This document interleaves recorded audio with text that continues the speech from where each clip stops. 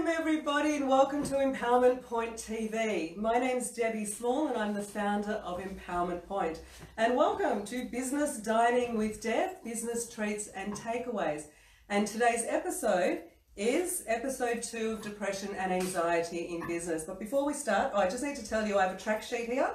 So if I don't have my track sheet, then these friends of mine will be talking all night. So I need to keep us on track of what we're doing. And I have my watch here as well because you guys are seeing this through my phone. So I have my watch here too. I'd like to first, our sponsor for tonight is the amazing exclusive chef Thomas Dan from Damn Good. That's DAMMGOOD. Hello, here he is. Hello. How we going? Very, very well. Chef Thomas is here in Melbourne. However, he does travel all over the world and around Australia as well. Thank you. No worries. And he does exclusive functions like this, exclusive nights, and he also does huge functions and everything in between as well. So, and the food is absolutely amazing. I have to tell you something. I was actually telling Chef Thomas earlier that last time in episode 1, I actually was going to talk about his food, you know, like a chef does, like it tastes like this, it tastes like that. And so, but I couldn't get the words to say what I wanted to say. It was like, it's sweet, it's this. And then I had to think about it and I realized the reason I couldn't get the words out is because Chef Thomas's food is more, you taste it, but then you feel it. It creates an emotion. It's like emotive food. So guys, I tell you, you need to try his cooking and really go through that dining experience because it's wow. So thank you. Glad you like it. I love it. The smell is incredible. It is incredible, isn't it?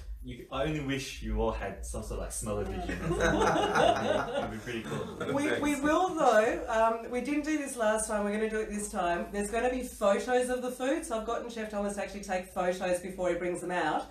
And if there's some experience like there was in episode 1, then I'm actually going to take a video of it, so you get the video and the pictures in the after shots as well, so that'll be there too.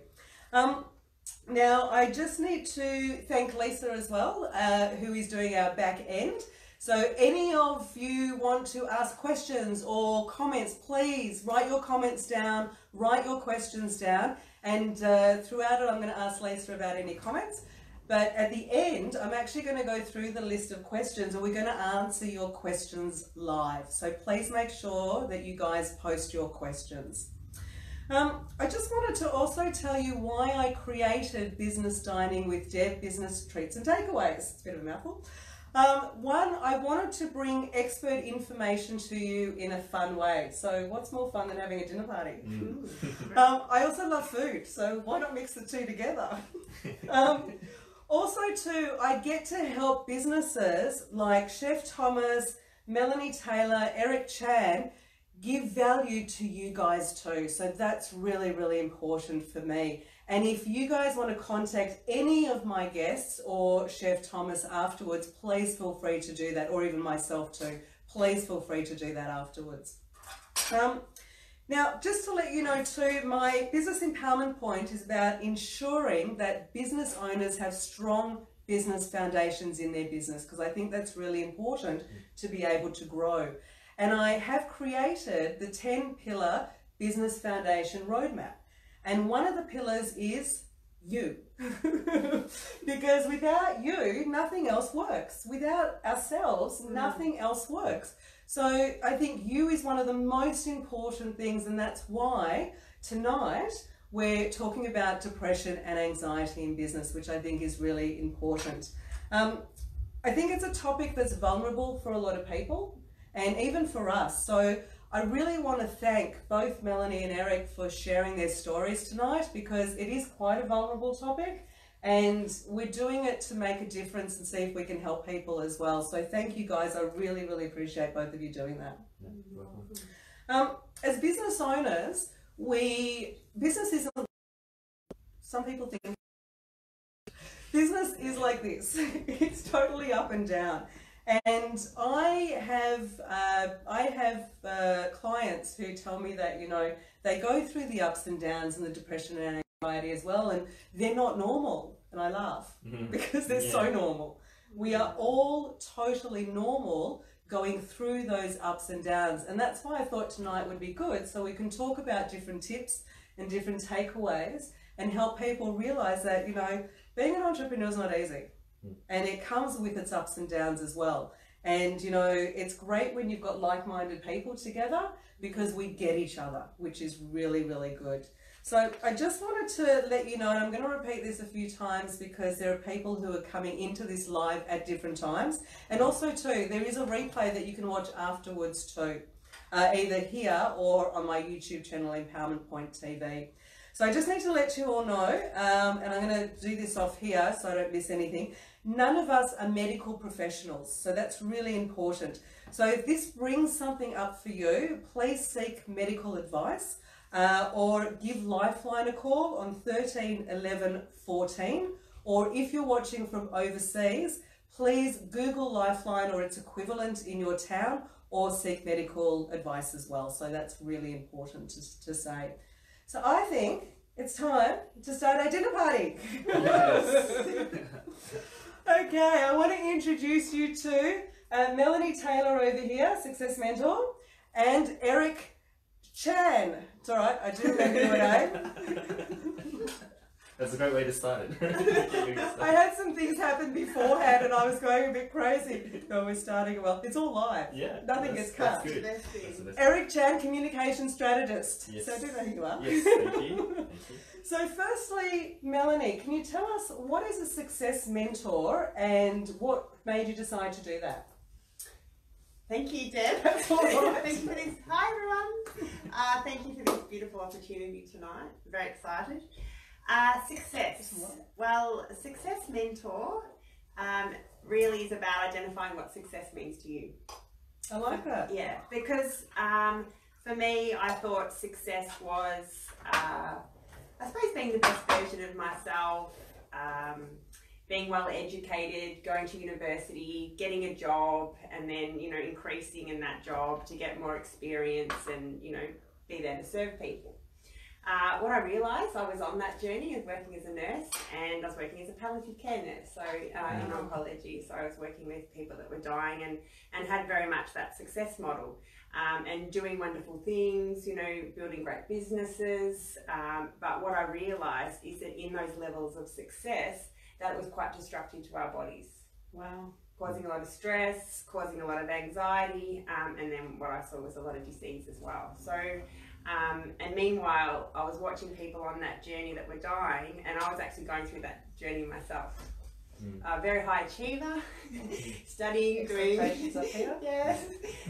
doing postgrads at Melbourne University. Ended up duxing the class, did wonderful things. Meanwhile, I broke my wrist, you know, during it. So I used to do life the hard way. Like I was quite addicted to stress, loved stress, and what I realised is that a lot of people are. Yeah, I was. I loved it. I loved the adrenaline, loved the high, loved being busy. And then what I realised is if I continued down that road, then I might get sick or possibly be dead. And so thankfully during that time I broke my wrist, and that was the greatest gift that the universe ever gave me, because I realised that I had to change my way of being. And so, long story short, but I was standing up there receiving the Order of Malta Award, massive big deal at Melbourne University, and I went, wow, I think this is a big deal, because I was very much tick, next, tick, you know, so I would a lot never, of us are like that. Yeah, I would never enjoy the experience. Yeah. And I just had a moment, I thought, wow, this is huge. I spoke after this guy, he had a $250 million water bill, and then little old me gets up, the nurse accepting my award, and I was like, oh, this is, you know, I think this is a big deal. And then a little bit after that, I just realised that I was really hard on myself. I was my worst critic. I was, you know, never worry about other people judging me. I was my biggest judge, and I just realised that if I could achieve this with so much force, fear, a lot of self-hatred really, like just pushing myself to be better and better, then I decided that I would flip that and achieve. So my level of success became achieving and self-love. That's pretty cool. So from that moment, this took me on this beautiful journey to be teaching others. Mentor. Yeah, how and to helping others. achieve in self-love, which raises you to an abundant vibration where then you actually have everything you really want, but you're actually able to enjoy the process. I like that. I like that. And we're going to talk about a lot of that more too. So thank you for that. Eric, so I do remember your name. Yes. Hi everyone. Tell us, what is a communication strategist and why you decided to become one? And I know that because when you first hear communication strategist, you might think well, I guess it is the technology, but in a different way. You think the technology part, but yeah, tell us from you, what's a communication strategist, what you do? Yeah, look, when you first asked me to put the title of what it is that I do, I did struggle a little bit because my journey has been one of about presentation and speaking and sharing stories from the heart and inspiring others. And then, of course, you know, on the commercial side, I made it into a business about developing business pitches and things that can help, you know, generate business. So this tie-in of like the creative and the commercial aspect. But I guess the way that I view communication, if not strategist, is I believe that when it comes to what makes us great as human beings is our ability to speak. It really is, because our ability to speak and to articulate ourselves allows us to turn a mere thought, a dream, into reality. Because if you can articulate it, then you can plan it. And if you can plan it, you can build it. And if you can build it, you can create whatever you want. And people who are really good at speaking their truth, speaking their experience, their expertise, seem to always create as they walk around, right? When they speak their truth, they inspire. So that also comes in regards to speaking your truth, as well as I think for some people it's speaking, and other people it's also writing their truth as well. That's right. Yeah. That's right. Because when you write you're basically speaking internally to get the words down onto paper, right? Yeah. And I feel that there's that creative aspect, and I feel that the individuals that I've met in my life who are really good at communication, like true communication, not just monologuing at people, tend to be the best listeners as well. So when I think about communication strategies, maybe it's a term that I've used incorrectly, but this is how I feel about what it is that I've applied my life to. And everything that has come my way that has been positive has been as a result of, I guess, seeing communication from this perspective. Communication is so important, and you're right, it creates energy, it creates creativity. Fantastic, thank you so much for that. I wanted to, these guys are gonna be really vulnerable with you tonight and really share their stories. So I kind of thought that it was only fair that I share part of my story as well, as vulnerable as it is. I was in a really bad relationship years ago, and I lost myself. I lost who I was. I became a yes person. I was terrified to even say what I felt in front of my friends as well. I didn't disagree with any of them at all. And I even had at one stage, I had two of my friends calling each other saying, do we need to step in here? Do we need to do something here? Because this is just not right. And I went through traumatic shocks. I went through post-traumatic shock, but I didn't actually know that I was suffering with it till about 2.5 years into it. And someone said to me, you know, you're suffering post-traumatic shock. And I've gone, oh my God, it makes sense now. Because I spent a lot of time in a daze. And the only time that I was ever my true self, funny enough, was when I was training in a training group. And then I was just me. But then when I went out on a break, I was in a daze again. So I had to, I'm quite introspective, and I had to try to find me again as well. And the analogy I put to post-traumatic shock or to shock is just say that you come home after work and you drive into your street and you come home and your house isn't there, and you kind of, am I on the right street? And you look around and you're in the right street, but there's just a block of land with really long grass. And you're like, okay, this is really weird. So then you see your neighbour and you go, John, what happened to my house? And John looks at you and says, sorry, I don't know who you are. I've never met you before. There hasn't been a house here for over 30 years. And you're just sitting there going, what? And it just doesn't make sense. And your brain just can't comprehend it. So that's and you go into shock. And that's the analogy that I use. So I spent time. I didn't want to get out of bed at times. I didn't want to get off the couch. Friends would ask me out, and I would say yes, and then it would come to Friday, Saturday night, or whatever, and I'd get dressed, and then I would have an anxiety attack, and I just could not go out. And I would call a friend of mine, and as I was on the phone, I would change into my pajamas, felt good, and end up staying home. And, you know, I hadn't been through that, and I've never had clinical depression or clinical anxiety at all. And I think I finally realised that, you know, we all go through stuff. We go through different things, and, you know, we all go through, whether it be small bouts or larger bouts of depression and anxiety, and that I was totally normal. Oh, we've got entree. I'm going to stop for just a moment. What have we got here? Whoa, something delicious, barbecued and 24 hours. Oh no, main meal. Sorry. Yep. And slow cooked lamb shoulder Oh wow. with herb polenta, smoked yogurt, and a little herb salt. This looks beautiful. It's just Did you take a photo a out little of bit that? smoked. Yeah, I will. I have Cool. an extra plate there. I will take a picture then. Just Now I'm just going to take a video of Eric pulling the video for you afterwards. So I'll just do this. yeah. You just I'm want so excited. It Uh-huh. smells amazing. Hold on, let me And it's got just. that theatre that's just so cool. Did I go? Yes, you can go.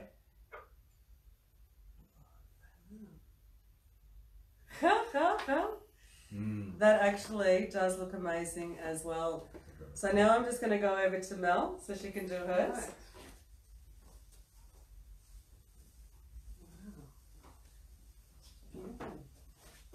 Everyone's in awe. Yeah. Ooh. Okay, so that is the beautiful, beautiful main meal by Chef Thomas Dam. It's all about dining with all your senses, huh? Yeah, amazing. Oh, absolutely. Sorry guys, I know that seems really weird that I actually took that video, but last time people kept asking me, what did it look like? What did the food look like? And when you took the glass off, what did it look like? So I wanted to be able to post that for you afterwards, so you get it real. Thank you. Oh, Should I my take turn. yours as well? Oh, that is so cool.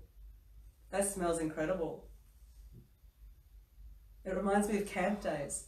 Yeah, yeah. Thank you. No worries. Please enjoy. Thank you so much.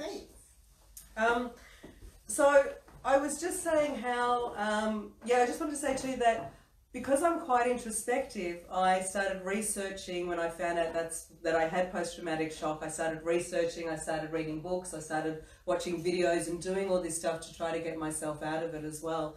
So it was quite interesting. So I think that's why I say that in life and in business, you need persistence and a great sense of humour, because we do, in lots and lots of different ways. So for me, too, this has been, and I talked about vulnerability before, this is the first time I've actually shared my story so publicly. So I just want to say that, you know, stepping out of your comfort zone is for me, it's important, because if we help one person, then it's worth what we're doing tonight. Yeah. So thank you guys for all allowing us to do this tonight too. No, well done though, because I've known you for a few years now, and I don't think I've heard about that part of your story. Like you mentioned that, you know, you've gone through stuff, but I've never heard it to that detail, so that was quite amazing for me as well. Yeah. And yeah, definitely what you said about having a sense of humour. Oh my gosh, you know, terminal seriousness that a mentor once shared with me. We've got to definitely try to get rid of terminal seriousness. Definitely. You know, life is about having a sense of humour. Definitely. Mel, please share with us your story. My story? Yeah. Wow. Shall we? Yeah, Nice. please You do. get into it while I share my story. Yeah. My story. Where will I begin? Hi everyone. Yeah. I was, as I said, have always been a very high achiever, and I suppose, you know, very traditional upbringing, very grateful, beautiful family, come from the country in Ballarat. My mum's got quite, brought up Catholic, quite big family. Mum's one of 10. And So you're Australian ethnicity? yes. And brought up, to give, to be givers. And so, it's a beautiful thing. And then took on what I call the nurse role as a young child. I loved helping people, giving, being a carer. And that went on. You still love helping people. Still love helping people. And that went on. And then I became a nurse. So I actually got paid for that role.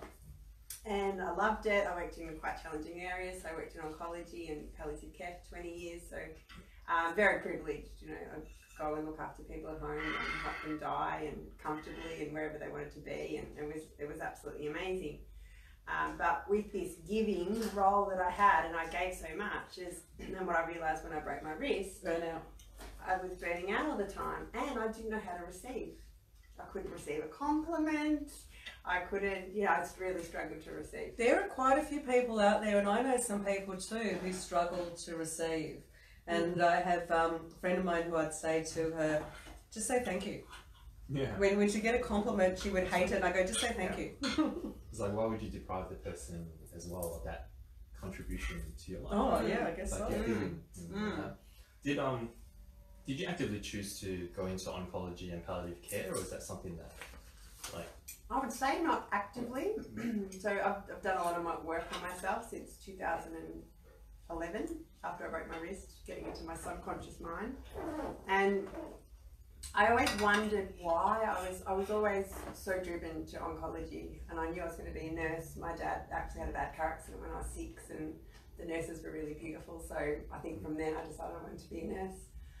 And then when I was in year 12, I remember going to the Royal Melbourne and doing this course in oncology. And I thought, why? I was just so driven. I thought, why do I want to be, do oncology? And anyway, I went down that line. And then when I started doing all this subconscious work on myself, I realised that when I was 6, one of my friends at school, she had brain cancer. Oh, wow. And she actually died. And I didn't realise the impact that had on me. Right. And so that was subconsciously driving me to do oncology. So what led you towards depression and anxiety, going through that? My own experience. Yeah, hugely. Because I didn't know how to receive. So I was burning out all the time. Right. So I'd give to people, and I had a lot of limiting beliefs. And I would give, and I couldn't receive because I didn't think I was worthy, didn't think I was good enough, didn't think I deserved a compliment, really. It's like that imposter syndrome. A lot of people don't think they're worthy enough when they are very worthy in so many ways. So I had a cycle in life where I was just up and down, and I would just burn out all the time. And like there's a lot of depression and anxiety in our family as well, and especially down my dad's side. And lots of anxiety. My whole life I had anxiety, I had a sick feeling in my stomach. Just fear of being seen, lots of limiting beliefs, hated public speaking, would rather be seen and not heard, just sit in the back. And then I suppose there came a time where that pain was so bad that I had to do something about it. And my beautiful dad actually taught me, I think I was about 15, and he said, you're like me. And he was right, because we're very deep feelers, we're empaths. So when you're an empath, you feel a lot of fear.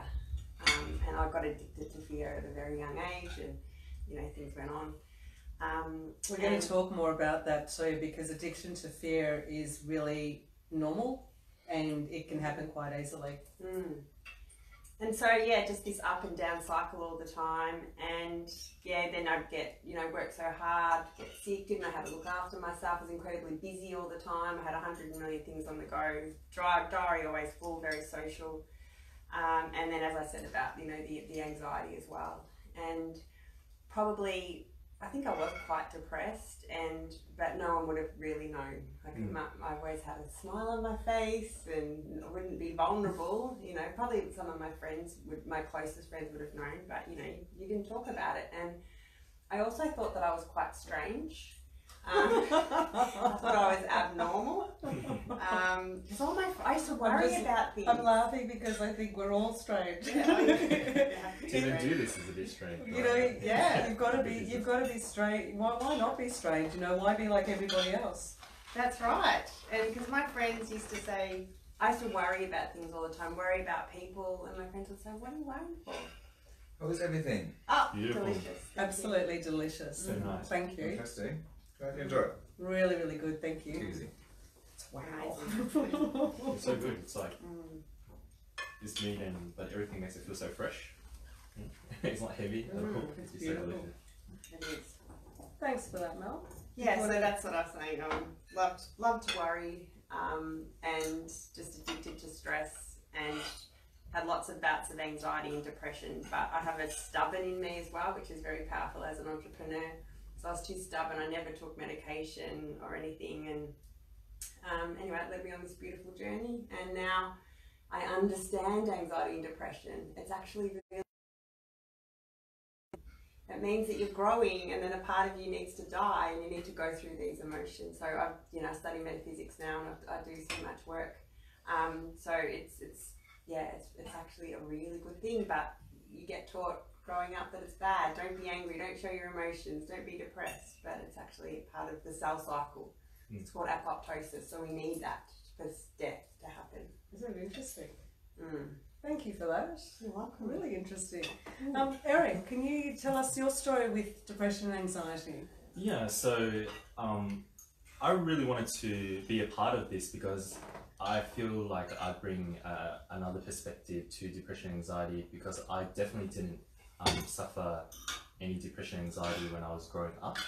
Even though my parents got divorced when I was quite young, I was the lucky one. I saw my dad every week. I was always treated well. I was without want and need. We weren't wealthy at all, but I was never without want and need. And I lived a really good life. I went to Catholic school and all these different things that I know some people would not even be able to have, even a little bit. So I've been very fortunate. But where my depression and anxiety came into was actually very recently, to be honest with you, and through this entrepreneurial journey. And I wanted to be part of this conversation, because when you think about what it means to be a business owner, to even be crazy enough to delve into entrepreneurship, is that people who go into entrepreneurship have very high levels of what people call intrinsic resilience, right? Internally, it's that stubbornness, it's that ability to work through things, and this whole up and down certainty with when sales are really good, for example, business is going well, and uncertainty when things look slow. We go through that roller coaster all the time. We definitely don't live with certainty. Yeah, we do. Yeah, we like to sit on that edge and just hold on for dear life like a like a roller coaster, and that thrill. Like a right? crazy person. Yeah, we do. Yes. So we are great. So I think doing that actually makes it harder for us to see when it actually is something serious or something that's really affecting you, because you're just like, maybe this is a low time, or but I need to be more resilient than that, right? And I feel also as an entrepreneur owner, we delve so much into personal development, which my early 20s, because I became a dad at a very young age. Number one, like at 26, I've got a 7-year-old now as a 32-year-old. Yeah, she's beautiful. And also wanting to resolve some of the issues between me and my parents, right, because of the divorce and all that. So I learned all these tools, and I know them really well, and I'm an expert at teaching other people and pointing out their problems and how to solve their issues. But then for myself, But a lot of us are like that, and a lot of entrepreneurs are like that. We're really great at helping others, but when it comes to helping ourselves, it's a bit of a different story. Yeah. But we can get the best out of someone else, and we can do that for someone else. But it's really important, and I think that's why I brought us all together tonight too, that we do it for ourselves. Yeah, sorry. No, that's a really good point. You really have to do it for yourselves. You actually have to take a step back and look at what's going on, because that voice in your head, whether it be ego, whether it be fear, whatever you choose to categorize it as, it tries to convince you that there's some sort of nuance to your situation where the universal principles and tools do not apply to you. Right? Like somehow you imagine that, no, but my situation is special, and no, I know these tools, and you can't recognize it for yourself. So what happened to me is that I was in a really great business partnership for the last 2 years. I started feeling that there was something wrong, almost like a little scratch in the back of your brain, right? And you don't know what that is, and you start behaving in ways where you just barely take notice of what's going on. And then you have people who come into your life and they are like a mirror to you. And I had a friend, her name is Jenny Junkia, who I share an office with at Waterman's Business Centre. And she goes, Eric, I want to talk to you and I want to say something to you. Do you mind? And I go, no, we're alone in the office in the evening at night. She goes, Eric, I know how amazing you are, etc., but why is it that you walk around like you suppress yourself? Your body language, you look like you're uncertain. And I was completely unaware of it, but the link between that little scratch in the back of my brain made me realize that there was something wrong. And it was this moment of recognition from someone who's so used to seeing ups and downs, certainty and uncertainty, got to be resilient, got to be vulnerable because I'm a stage speaker. So objectively, I'm so good at being vulnerable in front of like 100, 500 people, and people give you this applause. But part of my journey has been a lesson of, you know what, sometimes we hide behind that objective praise and doing things that are hard, and that actually protects our ego so that we can keep going down this path and not actually resolve what really needs to be resolved. And then these things open up more and more Pandora's boxes in the brain. And what happened to me was that from the normal thing where I go and challenge myself or do something that that stretched the adversity in my life, and I'll get some epiphany and I'm like, yep, I'm sweet, I've evolved and I've learned it. This time around, when it was real, depression and anxiety and a lost sense of identity, 5th epiphany, open up a bigger question. 10th epiphany, open up an even bigger question, and the cloud just got heavier and heavier and heavier to the point where I lost complete faith in myself. Even so in my you totally lost yourself. Lost myself completely. It was so bad. Like, you've known me since day that I started business, really, at the business marketplace. Well, you said your daughter's 7, so that means I've known you for about 7 or 8 years. I think 8 years or 7.5 years. Has it? Well, I remember you having a baby. No, it definitely wouldn't have been 2012. No? Was it? No, not yet. I think we're about to have a baby when I left, perhaps. Okay, all Yeah, right. because I've only been in business for like 4 years and 2 years seriously. But what happened was, where was I? I can't remember what I said. Oh, no, you've known me from the beginning, right? Yeah, so you've known that I've been a speaker, confident and all that. And I had a moment where I was in a round table where we were asked to pitch, which was my thing. I used to be called the pitch specialist. That was my moniker beforehand. I did the pitch, and then the facilitator had this interesting facilitation method where they make the person who just pitched sit in a chair facing away from the entire group, and then the entire group would give feedback and talk about the pitch and all that. And there was a person who was, deals with venture capitalists and investments and hits a lot of pitches, and he's like, wow, you did an amazing job, I wish all pitch was like that. And I started tearing up, because I had thought that I had no ability, even in the core thing that made me who I am, and I lost that completely. And it was such a surprise to me because I couldn't recognize what was happening to me. And it got to the point where, yeah, it's just the worst thing ever. You don't recognize it at the time. I didn't recognize it for 2.5 years until someone pointed it out to me, because I'd never been through something like that before. Yeah. I didn't know what that was like. I knew I had lost myself. But I didn't know that I was suffering post-traumatic shock. I didn't know that, I didn't even know something like that existed. So, we don't, unless I think a lot of the time someone points it out to us as well.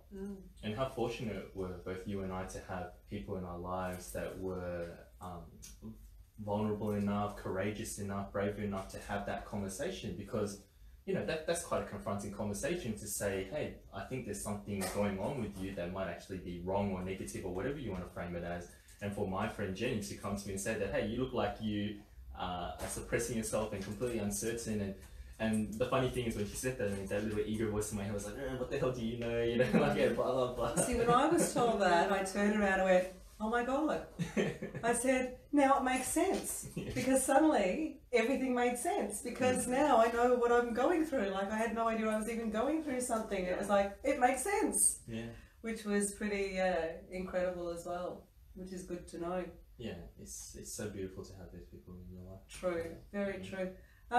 Mel, you wanted to share the science behind depression and anxiety. Yes.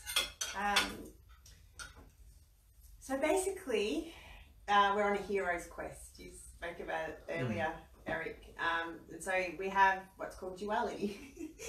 We have ups and downs in life, and we don't know, we need the polarization, so we need the negative and the positive. And we need the sadness to know what happiness feels like. Yin and yang. But we have this syndrome in society called happiness, where we're supposed to just be happy all the time. But the only way we can have more levels of happiness is actually to go through experiences of sadness. So I just thought of something, like one of the statements that I've always hated, and I'll tell you why I hate it, but is that most successful people have had to go through crap to get to where they are. And I've hated it because I hate that people have to go through crap. Yeah. But, you know, I guess from what you're just saying too, you know, to go through the crap, the opposite of that is success. Yeah, I believe that I'm too. glad we did this tonight. Yeah. I actually think that going off your point is when people try to deny that shadow aspect of yourself. Like I love stories, you know. I love the Jungian perspective on it, you know, the storytelling, the archetypes. But when you think about the movies, you know, that light and dark side of the force, like Star Wars is coming out, and you know, I'm personally a Star Wars fan, but they need each other, and people try to deny one part and think that there is one part to be. And like, and I don't know about your experience, but sometimes I feel like the individuals in my life are all, you know, positive vibes, everything's positive vibes. When they crash, they seem to crash the hardest. That's because positive vibes, they're all here. They don't allow themselves to be human and be over here as well. Yeah, I see that. So it's incredibly important. And also, especially, I mean, for everybody, but especially when you're an entrepreneur, you're pushing yourself out of your comfort zone. So you're going to new heights. And then as you experience that, you come up against limiting belief systems. So your brain goes into a stress response and says, no, it's not safe to go there. So for instance, I'm not good enough. So I've had a lot of that I've worked through. And so as you go to I don't know, take a step towards something, well, your brain will pull you back and say, no, it's not safe, you're not good enough. So as you start to take actions and things and work on the subconscious mind, you actually start to make new neural nets in the brain, and you formulate, I am good enough. Things start to happen, you actually show yourself that. And so this starts to build, but what has to happen is this old one has to die. And the way that dies is through a grief cycle. And we have to grieve for those old parts of ourselves. We have to go through shock. We have to go through anxiety. We have to go through anger. That's really, really important. Depression, and then acceptance. So it's called apoptosis. The cell dies, and then the new cell. So we're always going through birth, life, and death. Wow. So you want to always be going on those cycles. So if you're not, then you're not taking yourself to new heights. And it's neuroplasticity, it's changing the brain. And so you have to grieve for those through that process. That's really interesting. I do want to add to that, but just before I do add to that, I just want to, and I've said it in the beginning, but I know some people are coming in to the live a bit later as well. So I just want to let you guys know that the three of us are not medical professionals. And if this does bring up things for you, please do seek medical advice, or you can call Lifeline on 13 11 14. And if you are outside of Australia, you can Google Lifeline or an equivalent of Lifeline in your town, or seek medical advice as well. So I just want to make sure that everyone knows that, and that we are not coming from a medical professional point of view. We're actually coming from our own experiences. That's the point of view we're coming across. I did want to say, when you were talking before, and you spoke about this as well, last time we had a chat, in regards to the resistance emotions and how the ego creates fear emotions like depression, like anxiety. And what that does is exactly what you were saying, is it holds us in our comfort zone, or what I like to call our stuck zone. And it stops the creativity, that energy of creativity. So yeah, depression is actually saying that something doesn't serve anymore. And it's always leads to a limiting belief that It's such an interesting way to look at it. Yeah, that's so true, because I like that. Can you repeat that, please? What did I say? I'm sort of channeling it. No, that's okay. That's all right. Where depression is Depression is not depression. When you're depressed about something, well, I'll just paraphrase. When you're depressed about something, that something is not needed in your life anymore. Yeah. That's a viewpoint you have about yourself that no longer serves. Wow. I was so depressed because I had riddled with limiting beliefs. I'm not good enough. I'm not worthy. Not safe to be seen. I don't deserve. And none of those who served you at all. No, so my body's going, I'll give you depression. That's not true. Yeah. But society say it's wrong and you have to have a tablet and all this sort of stuff. And, you know, and tablets are good too because sometimes we need them. But I was, you know, stubborn and I just knew that I had to, well, the pain just got too much for me, that I had to change. So it's a good thing, pain, because what happens is your ego actually surrenders to your higher self and your higher self starts to take over. Some people are scared to, or they won't go through the pain. And I realised that, you know, I would be in the car and suddenly I'd start crying and I'd go, just cry. You know, it wasn't like, why am I crying? Why am I doing this? Why am I feeling this? You know, who cares? Just cry, just feel it. And I think if we allow ourselves to go through the emotion, then we can deal with it in a better way. Yeah, it's so amazing that you said, or you framed it in the way that you framed, because you know, I haven't met Melonie in person before. We had a brief conversation leading up to this, but the way that you framed it was exactly the experience or the epiphany I had around the depression, anxiety I felt during that period, and now that I've come out the other end, was that in a way the depression, though definitely a negative thing, I felt that it was sort of like the universe or my internal self telling me that, hey, you stop listening to that higher being or that real authentic version of yourself. So I keep throwing this stuff at you, causing you pain. Like if you're putting your hand over a flame, it burns and it hurts so that you'll move away. But people get, you know, these limiting and just tries to keep you there, and you don't want to move away from that space. Stuck zone. Yeah, in that stuck zone, exactly right. Yes. But it dawned on me that maybe it was just a vehicle to actually getting to where I really want to go. That there is actually some, in a weird way, a benefit. Okay. To that voice. Definite benefit. You and myself wouldn't be doing the stuff we're doing or looking at doing the stuff we're doing for even next year if we hadn't gone through this. Anxiety is my greatest gift. Wow. Ever. Yeah, how many people would say that? Absolutely. It's, you know, it's funny going into this. I never saw them or these things as gifts or as, you know, things that don't serve you.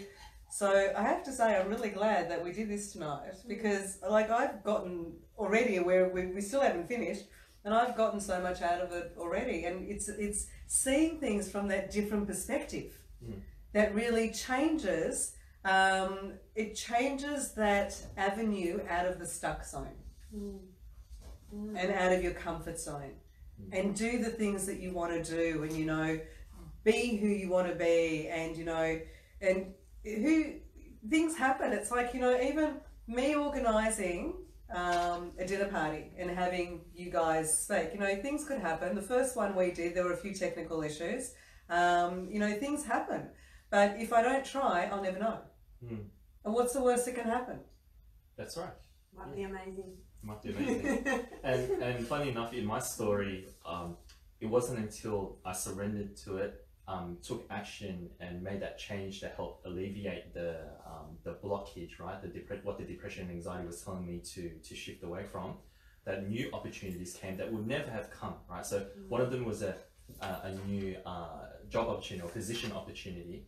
And before I made the decision to leave my partnership, this person would never offer that to me because he knew my business partner and he would never step on his toes to try to poach me or anything like that. He would never do that. But it wasn't until I stepped into my own power that these new things came. So there's this learning from you trying to make sense of what you should do with the information and data that you have in your brain right now. But you also got to remember that once you make that change and that leap of faith and tune into that higher being, that there will be all this new information and data that comes and forms a new picture. And when you talk about that death, you know, that grief cycle and rebirth, my brain always, again, goes back to stories, and it always brings me back to why, for example, why is Harry Potter so beloved, right? Why are people so into it? And I remember, because I'm reading the books with my daughter right now, and I'm deep into it. Deep into it. And I know that the first book is like the hero's journey, right? But the second book is about the phoenix. You know, at the end where Harry gets poisoned and the phoenix tears heals him, and the phoenix is about death and rebirth. And when I looked at this situation, I think about this conversation that we have is that sometimes we need to burn to dust in order to grow and become something more. Well, that's what seems to be happening, and that's, you know, as you were talking, the rebirth as well. You know, in business, all of this is just a normal part of life. And we don't realise it until, you know, we have conversations like this. Then we actually realise more and more how normal it is to go through all these. And we don't delete it, we don't alleviate it, or not, alleviate's the wrong word, we don't delete it or we don't not go through it. We learn to manage it with different tools. So I want to talk about what are the different tools you guys have learned to manage anxiety and depression with. And just before I talk about the tools that people use to cope, I just want to mention one thing. One of the things that people think they need to do in what they do is they need to be perfect. It's got to be perfect. It's got to be perfect. What is perfect? You know, I did a talk about this a while ago, and perfection is really subjective. It's like art. Some people hate it, some people don't hate it. You know, people are going to love it, people are going to hate it, is how it is. But with what I think is perfect, you guys may not. And what you guys think is perfect, I may not. And what we all think is perfect at this moment, in a week's time, we may change our mind, because within that week, we've all had different experiences. So our experiences really are about, well, our experiences kind of determine what we think is perfect or how perfect something should be. So as business people, we need to stop trying to be perfect, because it means our work doesn't get out and things don't happen. And, you know, I wouldn't be sitting here with you guys today. So it's about getting your work out. It's about, you know, seeing what it was like, making those changes, because as we evolve, so does our work and the things that we do as well. So yeah, perfection doesn't exist, is what I say, which is really, really important. So tell me, oh, thank you. You finished? Are you? Yes, thank you. Thank you. That was delicious. Thank you, Chef Thomas. It was really good. Beautiful. Glad you liked it. Loved it. Loved it. It was really fresh, which was really good. Like surprising, you know, when you eat a lot of meat, but it was very fresh with the ingredient choices. Yeah, well, this time of the year, like, you don't want to eat something and then feel completely full or tired after the dinner, right? Yeah, that's right. He does the perfect menu. Yeah, it was really good, and I'm not just blowing smoke, right? I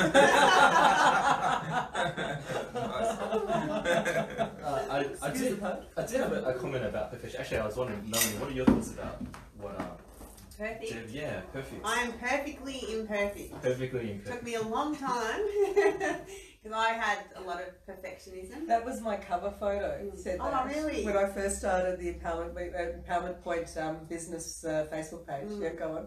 Yeah, because I had a lot of, because perfection comes from a limiting belief. I don't trust myself. And we don't trust ourselves because we're not connected to our higher self.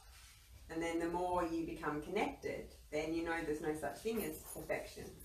Because you become in service. That's why I always trust whatever comes out of my mouth now. I don't plan things anymore, because then it hits the mark of whatever people need to hear. So you tap into the collective consciousness, you know, the universe.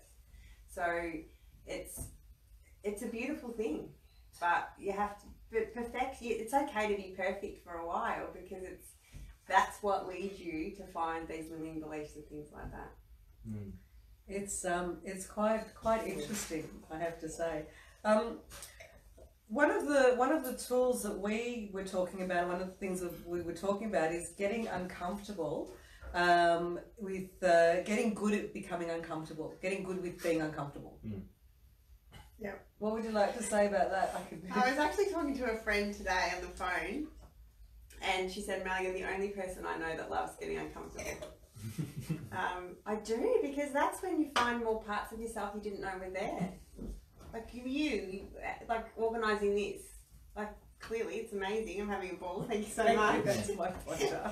But if you don't hop out of that comfort zone, you don't get into that beautiful creative energy, you don't create new possibilities, and then you get to be proud of yourself, and it's more self-love, because you go, I'm doing stuff now, I didn't even like public speaking, I'm doing events, all over Australia, and I take that leap of faith, because I never know how it's going to work out, but I'm like, okay, let's just do this. And then it works out, and then you touch people's lives, and you just go, oh my God, thank God, I'm so happy I did that. And so, it just brings you to new levels. It's like little hero's journeys in itself, right? When you put yourself through a challenge, it doesn't always have to be this huge macro thing. These little challenges of uncomfortability that you decide to put yourself through gives you that sense of achievement and growth in just the smallest amounts. It doesn't have to be something big. It can be something small. It doesn't matter. That's like, the 2 weeks ago we did episode 1. And afterwards, the guys are like, okay, let's celebrate. And I went, because I never usually celebrate anything. Like, I always go, yeah, we'll do it later. And I've just gone, we've just done episode 1 here. We're gonna open a bottle of wine and we're gonna celebrate. I need to do this. Yeah, that's right. And I tell people, celebrate the wins, celebrate the small wins, the big wins. And finally I took my own advice and did the same thing. And you were talking about the ripple effect on my Facebook group. I've now put a photo on the cover photo, and also I use them for the hashtags days, a ripple, because everything and I've put what you do matters, because what we do does matter. We may not realize it, we may not see it. Oh my God, I spoke to a friend of mine today who was actually telling me this, of how the things that we do actually matter. And if she's watching, hello. But it does, it actually makes a difference what we do, and we don't always realize it, and we don't know the impact that we actually have. Yeah, even as you're saying this, I realised I've been a bit guilty of not celebrating the wins, because as you shared that with me, the thought came to me, a memory came to me actually, where when I first made my first $50, that was purely me, not off because I was working for some company or the university I was working with or anything like that. My first $50, and I distinctly remember, wow, when I build a successful business, or I'm no longer working at Monash and I get to work out at a cafe or something like that, I'm gonna take photos and celebrate that, and that would be an achievement, right? And then that came, and then I was thinking, oh, now I need to have this successful business, and then that came and I didn't celebrate that either, and even today, like, I just haven't. No, I'm fine, thanks, man. I haven't done it at all. So you sort of pulled me up, and I'm like, oh my gosh. Despite being in this moment and having this conversation and trying to, ignite a conversation, I'm guilty of that right in this moment. Time to celebrate the small things as well. We also talked about, and business owners need to realise and understand that, and we do too, that business comes with certainty and uncertainty. So, what? I don't know if the only. I would say, is there any certainty? The only thing, the only certainty is in yourself. Or death and taxes. Yeah. That's what it used to be. No, but you're right. Yeah. Like, how do you balance certainty and uncertainty in business? There is no certainty. Yeah. And this is why business is like this, and this is why business owners go through the stuff they go through, is because we do crazy things, and we do things that either something will go right or it won't go right, but if we don't try, we'll never know, which is really important. I actually think, again, when I spoke about what is the greatest thing about being human, is that not just in business, but there is no certainty in life. We operate like as if there is, but the people in our lives, even today, I could choke, on like something, and I could die. Anything can happen to us anytime. But because we are able to live and create and love in spite of that, is something that we forget, and that's what makes life amazing. And I think that is often forgotten because we're so used to looking down, right? I'm not even just saying about screens, but it's just our lives is always about here, right?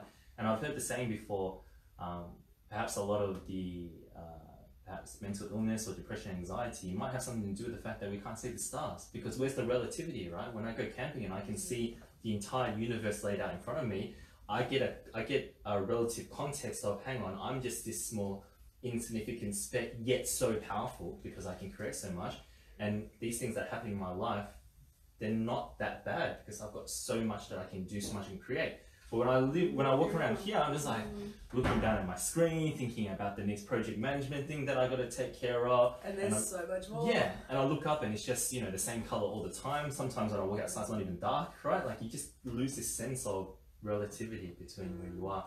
And I am a big proponent of, when you talk about tools, right, is that go and do something that gives you that relativity, right? Like it can be, for some people it's exercise, right? For me, it's exercise and training. Yeah, exercise and training and pushing myself. I love martial arts and being in that sort of almost like, not fear state, but that anticipation state when you're sparring with somebody. That puts me into context, like, yeah, you know, I'm putting myself in a little bit of danger here on purpose because I feel alive, you know, for some reason. Just don't put yourselves into a lot of danger, guys. Just a little bit, not real danger. Yeah. This is exercise danger. And my friend, he loves to hike. He loves to go out into the bush, even by himself, take a trail that, you know, no one will be able to find him. But he sits there alone in the darkness with the fire, just looking up at the stars, and he gets that sense himself. And my friends, they do creative stuff and they get into this mindset of art and creativity and just building, just amazing. So therefore one of the tools too is really taking self-care, taking some time for ourselves, because we're so on the go, we're working, you know, we go to bed and we're still thinking about joining the dots and the things that we're doing, and people think, you know, some people go to bed straight. I tend to go to bed and I'm joining the dots of different things that I'm doing, going, oh yeah, I can do that, or I'll do this with that, but I need sleep. So we need to take more care of ourselves as well, have some time out, take a hike, you know, go exercise, do something that you want to do for you, take a bath, go to the gym, whatever it may be creative. And do something for you, be creative as well. And I do think, and it's really important to remove that thinking around creativity to fine arts, you know, the traditional sculpting, painting and all that sort of stuff. That was a big lesson for me. I find creativity in just my speaking. I find creativity even in my martial arts, because I, you know, put movements together that I come up with on the spot, right? I view creativity differently, and I think a lot of people don't have creativity in their life. They have work, or they have direction and process. But with business, with entrepreneurs though, a lot of the creativity too is within their business. So they'll come up with new ways of doing things. I know that happens with me. I'll come up with, I'll come up with new ways of doing things, or I'll look at how I can do this or how I can do that. And a lot of creativity is in that as well. So it's, with creativity, it's in different areas, or it comes in different ways. With entrepreneurs and business owners, are there ways that we can recognise when too much is too much? Like, a step back to actually recognise, you know, we've been working and like we're getting close to burnout, and we just recognising when too much is too much. Well, I just think when you find yourself on like an emotional roller coaster. And also you've got to, for me, I had to shift the limiting belief that you have to work hard. That was so in my ancestral DNA, because it's not worth it if you don't work hard. And so what I found is that the less I started to pull back, and I set quit times now, so when I finish, so I don't work into the evening, now I have all weekends off. And what I find now is I'm so much more productive, so much more is happening. But because what happens is you just keep yourself in a stress response, you keep yourself in scarcity. So what you want to attract, you've actually got walls up going, no, don't come in. So when you feel abundant. Work smarter, not harder. Yeah, but it's a big one, because it would really challenge me a lot, because I was so wired that you've got to work hard. So then I had to sit in the uncomfortableness of, and setting quick times and doing all these things, and then the results started to come through, and I was like, because your energy, you have higher energy. So it changes your energy and it changes your creativity as well. And you've got to enjoy it. Like, life is short. Like what you were saying before, Eric, I know how short life is. I saw patients come in. They were younger than me. They were, you know, a little bit older, and they had something going on, like a little tickle in the throat or something. They go off to the doctor. The doctor does some routine bloods. Next thing they're like, oh, you've got leukemia, pack your bags, and they're in hospital for a year. Just like that. Self-care, we need to take care of ourselves. So what personal development can people look at doing as well? How do you feel about personal development? love it. I eat it for breakfast, Yeah. lunch and dinner. As I love to know myself more. Yeah.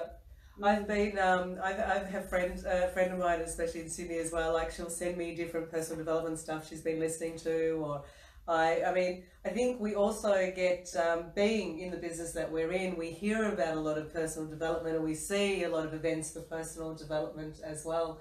And like you, I've always loved learning more about, you know, different ways I can improve more too, which I think that's helped me as well. What about yourself? I love personal development. It's been, like I said, my journey since my early 20s. What I'd love to bring to this conversation, because I think we're all in agreement that personal development is wonderful. You should always be reading the books, listening to great podcasts, or watching good videos, and I do that daily.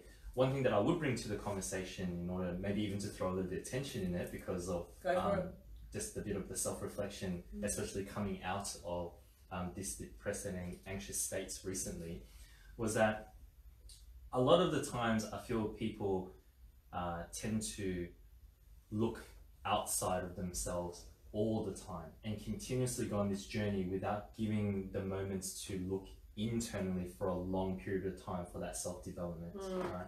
Okay. And when you ask that question, for example, when is it too much? Well, how do you recognize the signs?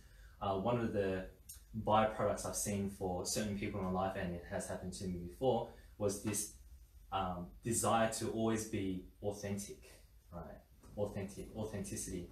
Because a thought came to me, and I've only just been exploring this thought, and that's why I think it could cause tension, is that when you talked about perfection, I actually think a lot of people, maybe through fault of their own, sort of match authenticity with perfection. Really? Because I hear people say, I'm striving to be my authentic self. I just need to be authentic I've in this heard that moment. a lot. I need to be authentic in this moment. Yeah. I feel like in that particular moment I was not Yes. authentic, and I'm talking to this person and I got the feeling from them that they weren't authentic, and it's when I hear that, it's like I've got this architecture around what something is meant to be, right? And when that becomes something that's meant to be, then I'm always trying to reference when am I meeting that meant to be versus when I'm not, which creates a lot of tension within oneself. So what is authentic to you then? I think authenticity for me is perhaps the lighthouse, the North Star, the guiding light.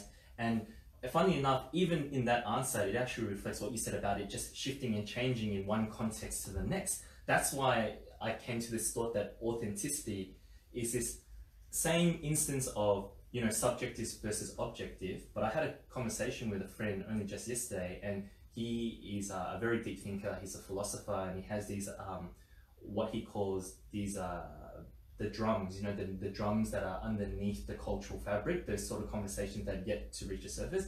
And he had this conversation about the transjective.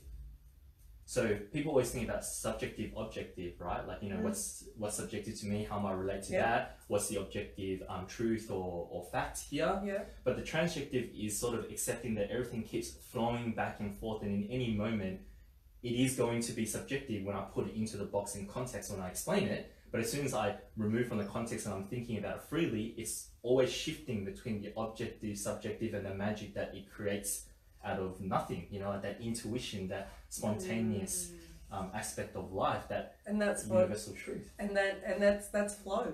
Yeah, that is an aspect of what flow is. That's right.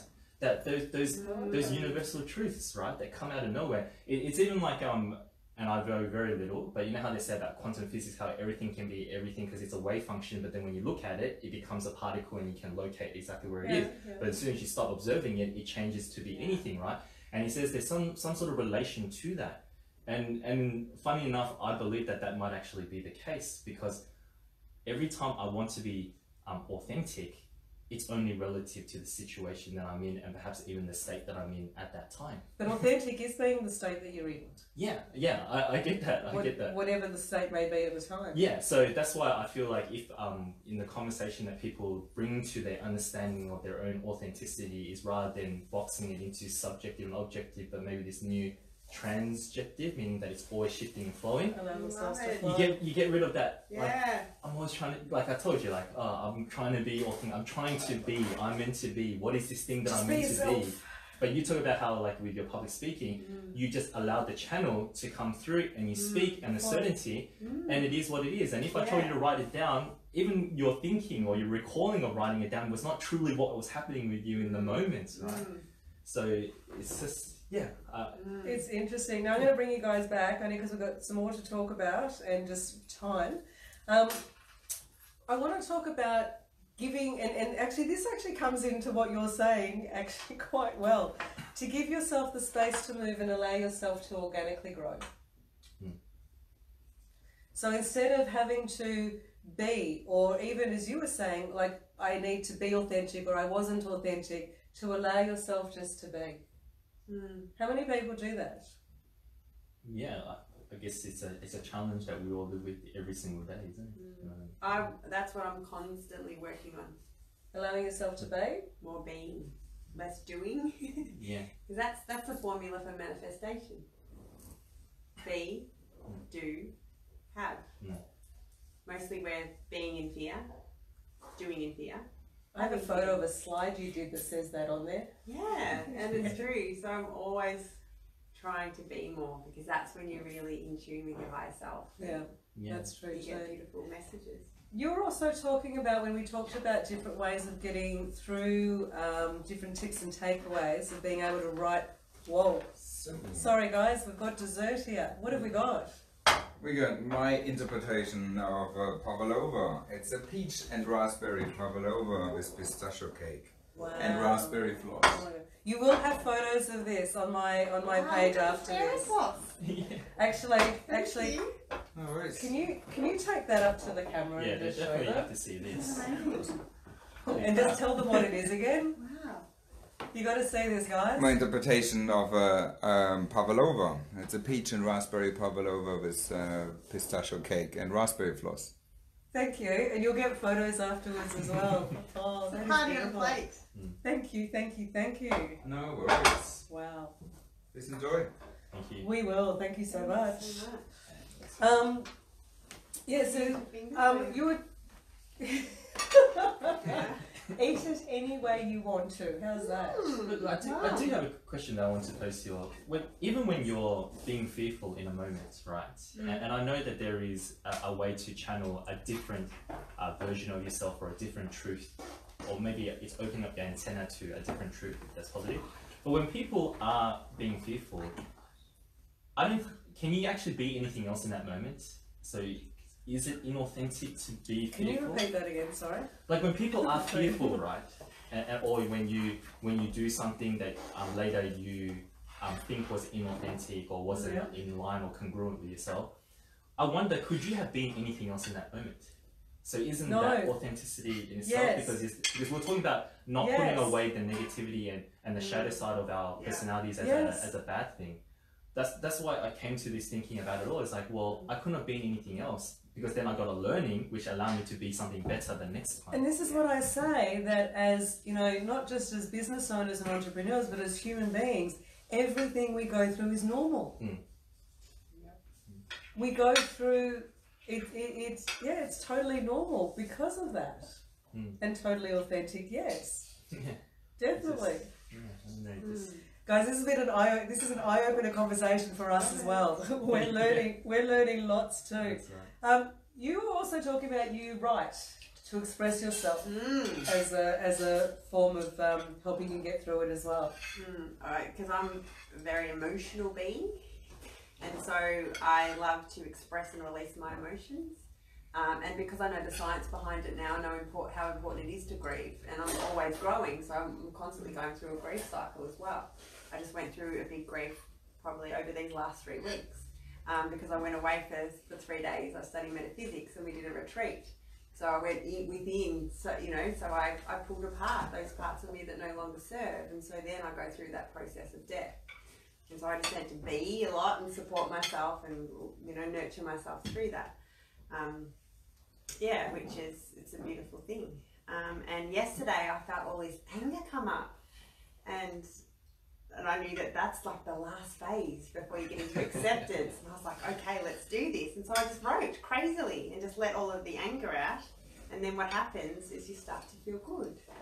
And what came through for me was I realised I had a codependent relationship with finances, with money. I was letting money make me happy or sad.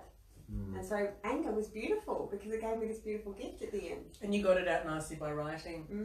And I'm going to say this. I reckon that's most entrepreneurs, even the ones who understand themselves and say, you know, it's not about the money, that codependency of how happy you are based on how successful your business are. I think people need to have a little bit of awareness, myself definitely included, that there is this intense relationship no matter what I say regarding why I went into business. No, I agree with that. I agree with that. There's a book called The Artist's Way. I can't remember who it's by. And she says, and this works really well too, she says to write 3 pages, doesn't matter what it is. So if you're overthinking, and I say with overthinking that if you're thinking of yesterday all the time, that keeps you in depression. If you're thinking of tomorrow all the time, that keeps you in anxiety. You need to breathe and bring yourself back here. Or another way to bring yourself back to the present is to listen for the white noise. So I can hear, if I can hear footsteps, or I can hear breathing, or I can hear, like, bring yourself back as well. And these 3 pages, thanks, Chef Thomas. These 3 pages are very much getting things out. It's like a brain dump. Thank you so much. No. This is just divine. Yeah, it's beautiful. It's a brain dump of getting things out. So you have to do 3 pages. Yeah. And it doesn't matter if you write blah, blah, blah, or you're swearing in it, or whatever you're writing in it. It's just getting those 3 pages out.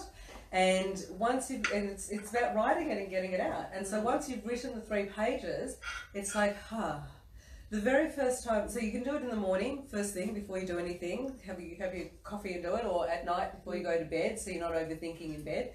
The very first time I did it, I went to have a shower. You know how you usually think in the shower? Nothing. Yeah. Really? Nothing. Beautiful. I stood there going, this is freaky. Really freaky, because I had written the 3 pages. But what she also said is that by continuing to do it on a daily, you'll end up, people have like come up with new ideas and different things, and because it ends up becoming something that's more creative as well, instead of just a brain dump. So it's amazing what it does, but it's a great writing way just to get everything out here onto paper. Oh, but there is one thing, that if you're going to do it daily, then at the end of every week, shred it and never, ever, ever read it back, because all it is a brain dump. So never read it back, and you don't want something, God forbid, to happen to you and someone else reading them. So shred them, get rid of them, Burn them. Yes. What different steps that we can take without paralysing ourselves? In terms of when we start to feel fear. Well, I think you've got to find what works for you. Like some people, I've had this conversation before with people, and for some people it's phone a friend, express what's going on. For me, it's always I go straight in. I work on myself. What is this bringing up in me? So I think it's just finding, what do they say? Have those five people in your life that you can just call and have a chat to. But I think it's so important to surround yourself with other entrepreneurs. Because I get it. They do. Like my beautiful friend, I've had her for long time, and she's been an entrepreneur a lot longer than me. And she wrote this beautiful post in one of her Facebook groups about what everything that she was going through and how she was struggling. And I just said, I said, do you want to chat? And she said, yeah, that would be great. And then I had a chat to her, and she just said what she was going through. And I said, yeah, me too. She was like, what? Really? I said, yeah. This is what you go through. You go through these cycles. And she's like, thank you so much. I feel so good now. It was just to even know. People don't realise that we all go through stuff. We all go through stuff, guys, and it's really normal. But having someone to banter with or talk about it with is great. And then you realise you're normal too. Yeah, that's right. And in that moment, she's like, I feel better now. Because we can, well, I know for me, we can be our own worst enemies. We make it so wrong, which then spirals us further down. There's the saying, would you treat your best friend the way you treat yourself? And most people go, no. Well, then stop treating yourself that way. Enough is enough. We talked about also mental language and the way we talk about to ourselves is exactly that. We need to start having better self-talk. And self-talk is good. There's nothing wrong with self-talk, but we need to have better self-talk. Yeah. For me, the self-talk aspect, I definitely agree we need to have better self-talk. The question becomes, how do we get to the better self-talk, or how do we change our state when we're in a mode of negative self-talk, right? And I know that I've been showing this how I like exercise and physical challenge, but I really do believe that there is something fundamental about moving the body which affects the mind, because we're symbiotic in our relationship. Even in science, and for a long period of time, there was a separation between, you know, the brain and the body, and now we realize that even the biome in our gut affects our personality, and that's why the food affects our personality a lot too. So I always tell people that it's not about aesthetics, right? Everyone thinks about, if I go to the gym, like it's so easy to get really like buff and jacked anyway. Like they make it like it's like, I'm gonna go to the gym and I'm gonna come out looking. It does so many other like amazing things. But it does all these amazing things, because when you're moving the body, the brain seems to change, and you have a different conversation because of what you shared about these little moments of completion. And when you have little moments of completion, when you have uncertainty in your life, which usually in different ways causes a lot of depression, anxiety, whether it's uncertainty of self, uncertainty of environment, is that you can create little moments of certainty, right? Little moments of certainty. And I really do believe that those little moments of certainty, achievement, of pushing the body and getting that understanding of how your body works and making it healthy really is a foundation to changing that language. And then when you have that starting point, step-by-step process. Yeah, step-by-step process. But a lot of people don't do the physical part because it's hard. It's hard. We get busy. We're really tired. But I can't stress And you're normal. enough. I'm guilty of that too. Yeah, no, I'm guilty of that too. Sometimes I go for long periods of time of not doing any training at all. Yeah, but I think eating your long period of time and my long period of time are two different things, I think. Yeah, look, it's all relative, but I'll go through periods of time where I don't train and I'll smash KFC and donuts and all that, and just because I look fit, that doesn't mean that it's not affecting my brain. Yeah. It might not be affecting my physical health, but it affects my brain because I'm tired, I get food coma, all these different things, right? And I just can't stress enough that we're missing. I think it was like Aristotle's time that said that those who do not understand their body actually do not understand the human experience. And I think that there is an element of that when we talk about self-talk. What generates the self-talk? How you feel at that intuitive gut level as well. And when you feel unhealthy, when you wake up with aches and pains and your neck is tight and your hips tight, even from someone who simply sleeps on the side all the time. Yeah, when you're all the way down here on the computer all the time, they're just little like pebbles that just keep getting thrown at you. Or what is that saying where, a water that drips on a rock, over a century creates a hole, whereas if you throw a splash of water on it, the same amount at one go, it doesn't do anything, right? But this little wearing away of the individuals, and you would have seen in palliative care, all the people. That's exactly what just came to mind. I used to work with all the people in medical research, 70 and over, and those who have like the worst posture, right? And they said they've got this pain and that, but they can't figure out why. They take all this medication, and there's this spiral that puts you. We talk about environment affecting how we view ourselves. Yeah. What about your own? So we really need to look after ourselves bit by bit. What we eat, what we exercise, what we think, what we talk to ourselves. All of those who we spend our time with, all of those things matter to helping with depression and anxiety in business. So I'd actually say to our listeners here, no matter where you are at the fitness level or exercise level, doesn't matter. Go onto YouTube and search a 5-minute stretching video. And if you, with that whole challenge yourself or doing something for yourself, if you did that every day for 30 days, a 5 to 10 minute stretching video, it will change your life. It will absolutely change your life. You not imagine what having flexibility can do, and it actually doesn't matter what size you are. The flexibility will come if you go through the motions of just pushing your bodies in different moments, and you'll feel different. And when we talk about self-talk, I guarantee it changes the game. It really does. I think the key in self-talk, though, I had this with a client today, is the powerful thing is notice the not loving thoughts that come in. Yes. The negative, because as soon as you're aware of it, You can change it. you can change it. So she said, "Oh my God, I'm becoming so aware of all these negative thoughts." I said, "That's fantastic," because before they were just going around under the surface, draining your energy. When we're aware of stuff, that's whatever it may be, that's when we can start to change it. When I was aware I was going through post-traumatic shock, I could research it and change it. So, and as you said too, that once you were aware of things, you were able to look at ways of changing it as well. One of the last points I want to have a look at is collaboration and giving back. How does that help with depression and anxiety?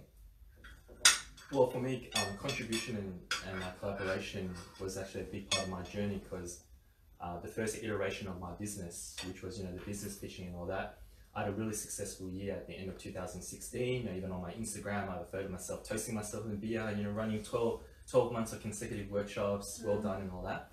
But I fell out of love with my business and I couldn't understand why. I went on soul searching and I realized contribution was missing from my life. That despite the success, it was the giving back that was missing from my life, because there is the joy and pleasure and the dopamine hit you get from self-achievement, but there is this other level that is, I guess, what love is, right? The highest level of love, when you can inspire and touch somebody else. And when you do that for somebody else, it's impossible to remain in that state, even if it's just for the briefest moment, but you just stack those moments by doing more and giving more and adding more. It makes a huge difference of how people feel when they make a difference for other people. Well, it does for us anyway. You get out of your way for a while.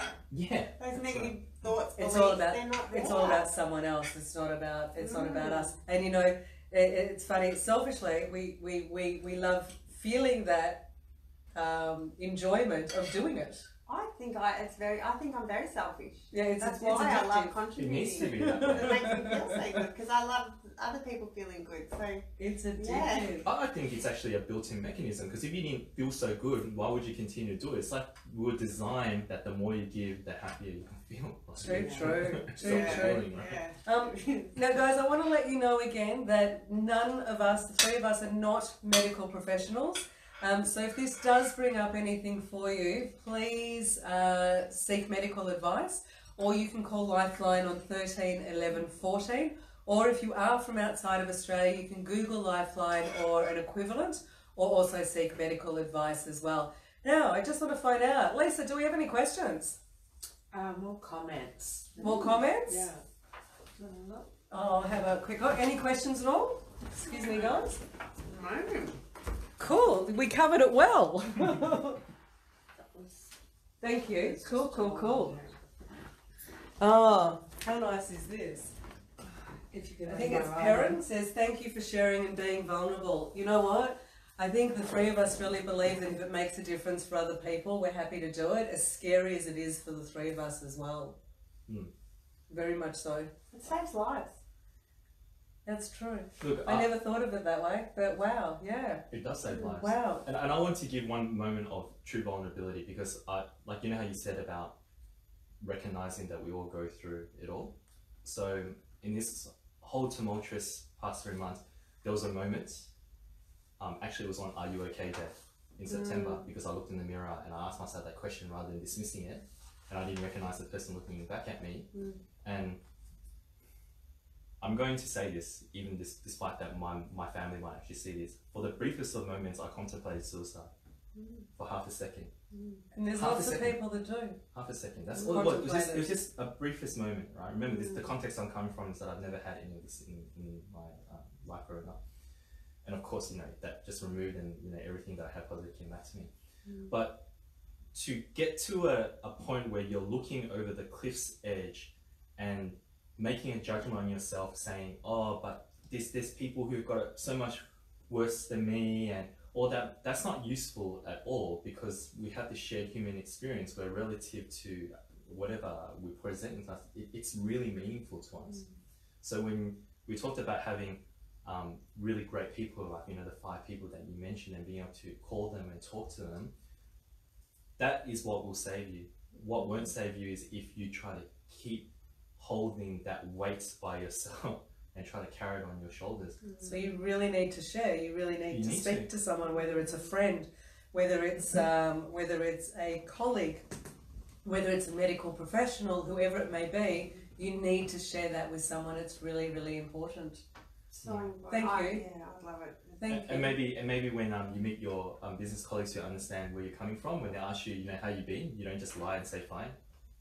Maybe you do just continually share with everyone. I tried that and it works really well because it got conversations happening that made me think about things differently, which led me out of that dark hole. It was the darkest hole that I've ever been in my life. Yeah, we're actually sitting here, I think, because you and I had that conversation. And if you wouldn't have had that conversation with me, I wouldn't have thought of doing this. So thank you for being vulnerable. Thank you. I just want to share here too. Yvonne says it is one of the traps, and I hope I read this fine. It is one of the traps entrepreneurs fall into, learning to try to teach others before they embodied something for themselves. As a psychotherapist, what I know is that as practitioners, we can't take others where they haven't been. So if you can't embody the skills, you are only ever speaking from a cognitive understanding. And there is a misunderstanding in the entrepreneur space that ego is no good, but being egotistical is the problem. Just in regards to, we do tend to help other people and we do tend to do stuff for other people, but guys, you really need to take a step back and do for yourself and be for yourself and spend some time for yourself and learn to love yourself.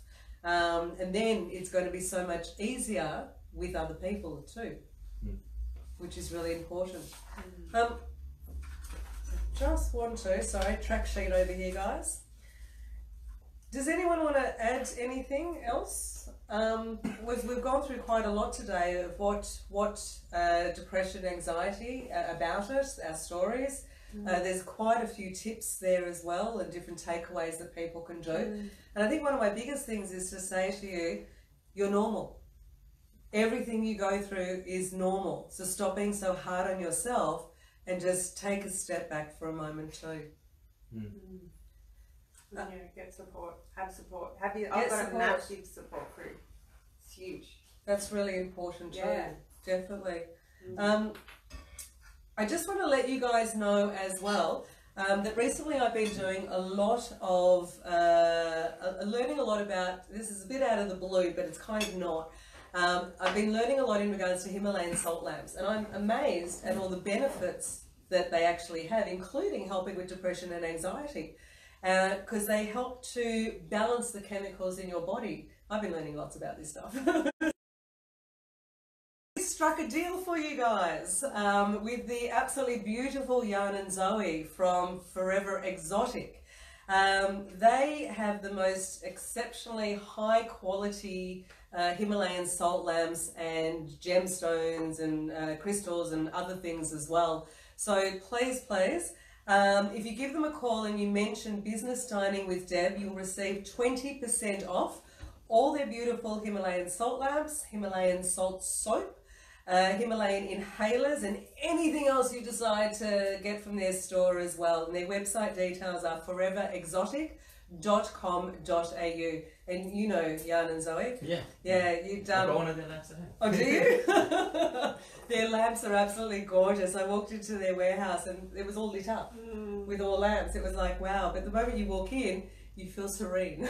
It was lovely. So yeah, you get 20% off everything there, guys. So give Jan and Zoe a call. Mention Business Dining with Deb and you'll receive that.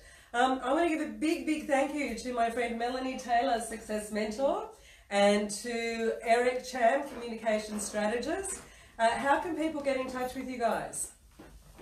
Probably Facebook, Melonie with an O, Taylor. You can message me.